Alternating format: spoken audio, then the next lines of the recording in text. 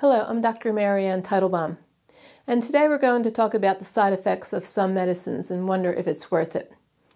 So, sooner or later, every one of us will have our lives saved by modern medicine, perhaps even more than once in our lifetimes.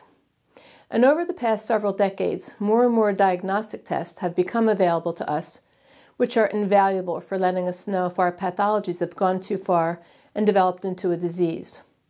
Or if we're lucky, the test will show that even though we have symptoms, there is thankfully no disease. This too is very important for us to know.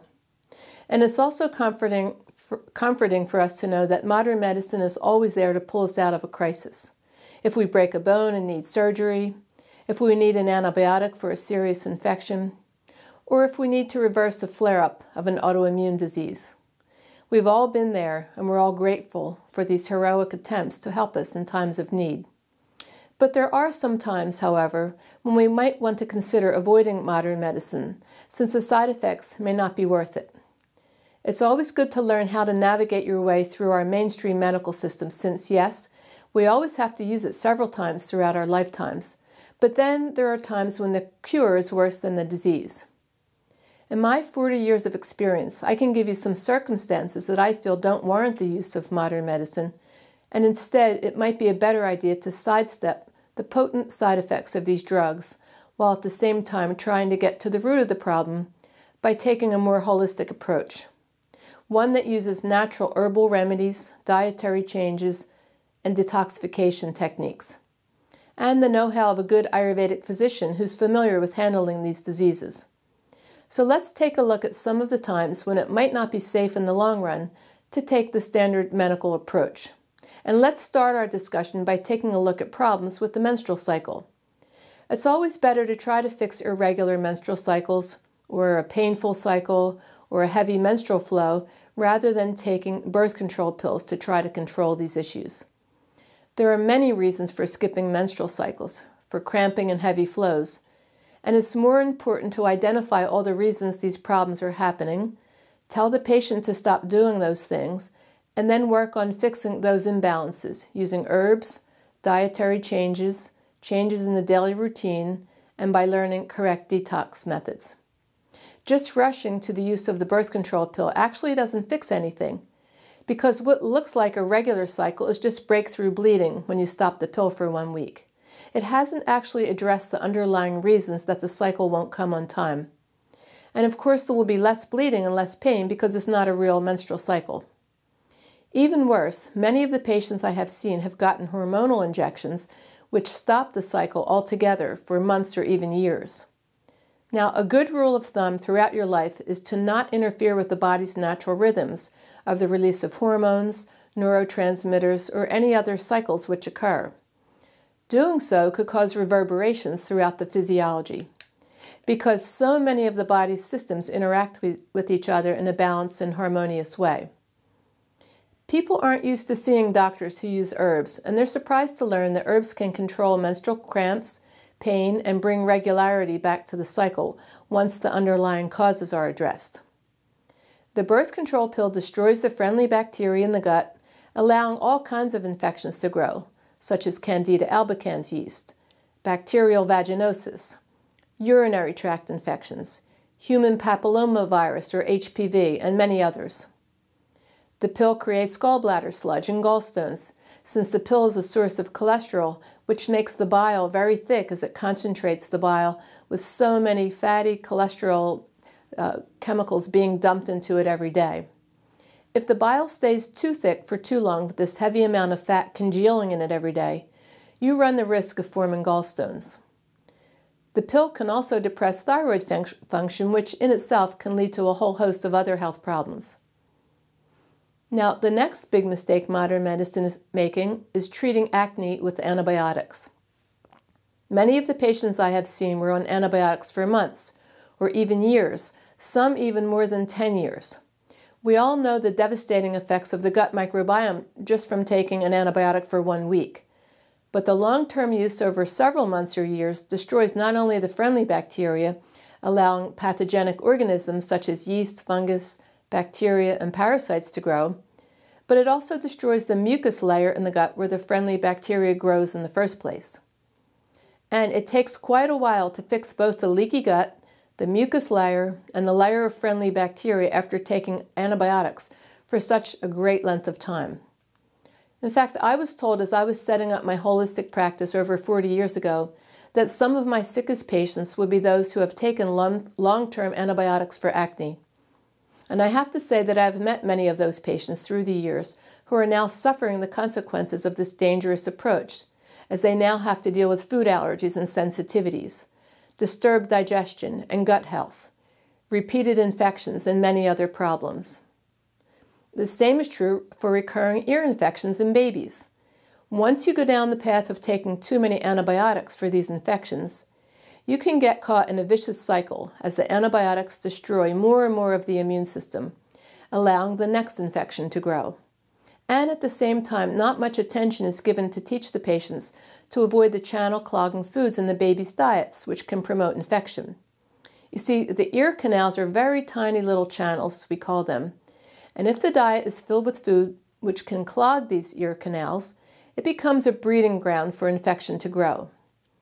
Through the years, I've helped hundreds of patients break the cycle of repeated ear infections in their babies and children by taking this more natural approach. Next, we want to consider the medicines given to strengthen the bones. It's always best to look at the diet, make sure you're nourishing your bones with good quality milk, and then fix your digestion and assimilation of the milk. Learn how to prepare it so it absorbs into the bones.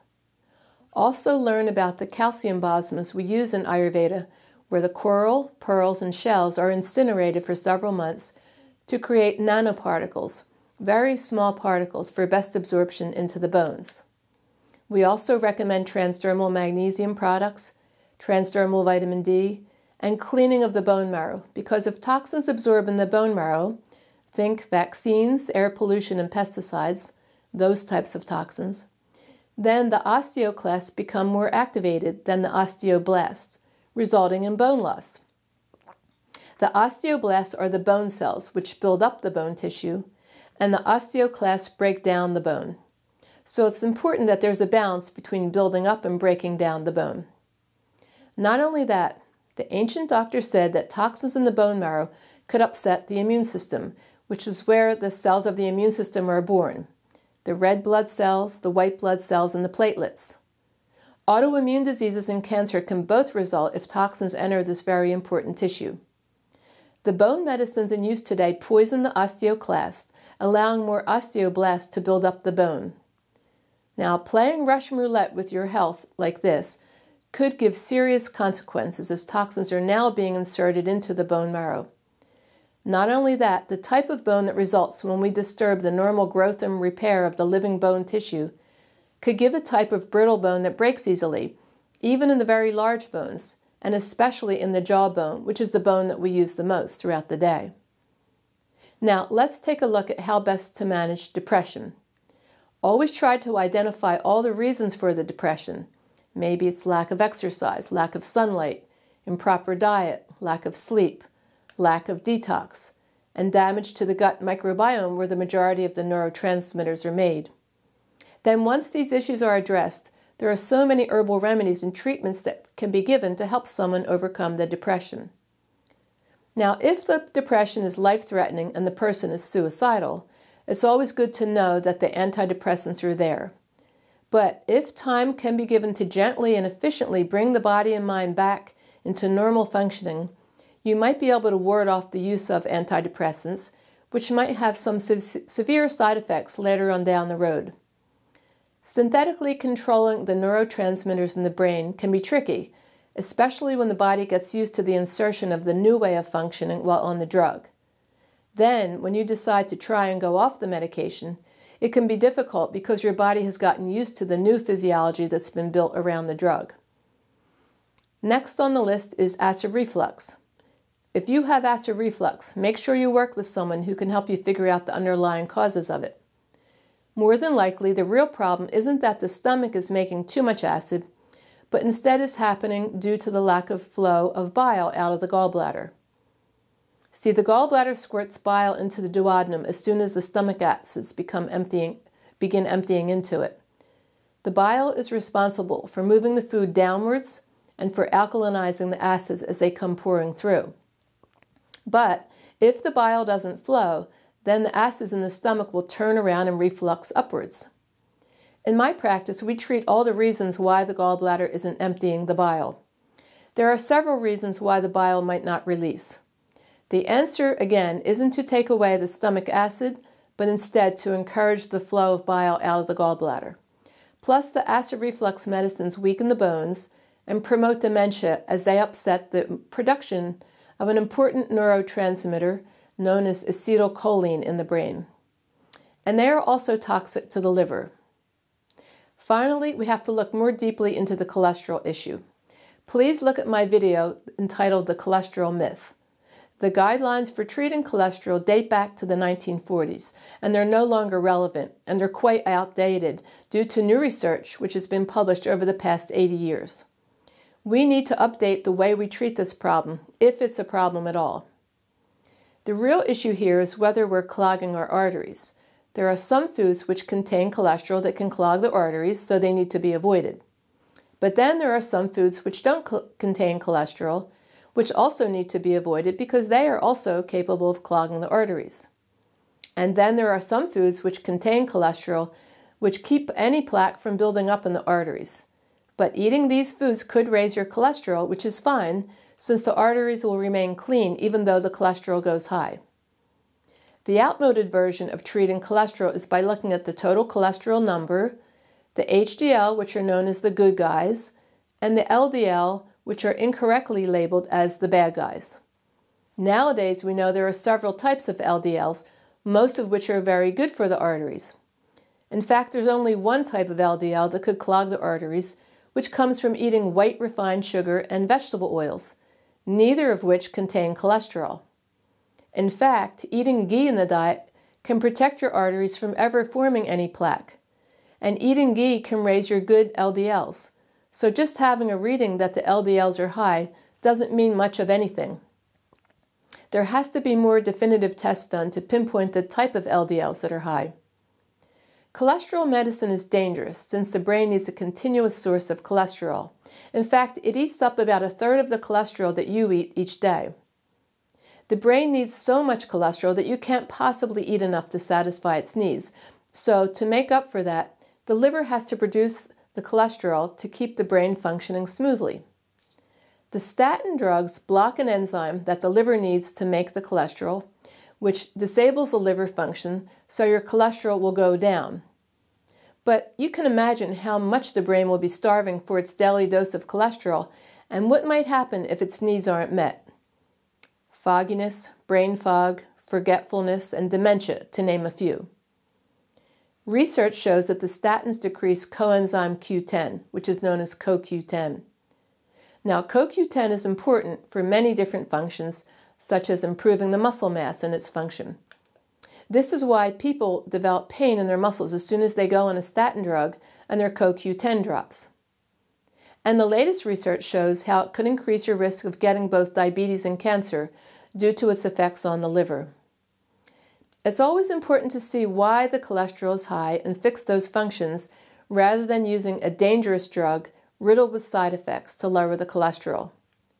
When our cholesterol is high, we begin by looking at the health of the liver and the gallbladder, since they're responsible for processing the cholesterol out of our blood. Also, we need to look at thyroid function because whenever the thyroid is weak, the gallbladder won't empty the bile, which makes the cholesterol go up. So you be the judge. It's your body, and you should do whatever feels best for you. We live in a country which doesn't have a long-standing tradition of holistic medicine. We don't even know most of our herbs. So we're not used to thinking in terms of the powerful system of holistic medicine, which boasts over 700 herbs and many treatment modalities, which are just as good, if not even better, than what modern medicine has to offer. If you have any of these elements, it might be good to try Ayurveda, since it's been around for over 5,000 years and it's time-tested. I always tell my patients that it's better to start with the least invasive and least offensive treatments first. Usually these methods will work, and if they do, you've just saved yourself from years of rebalancing your physiology after the powerful side effects of some of the drugs listed here. And even more importantly, you've fixed your health condition by getting to the root of the problem and not just patching up symptoms using a dangerous drug. Thank you.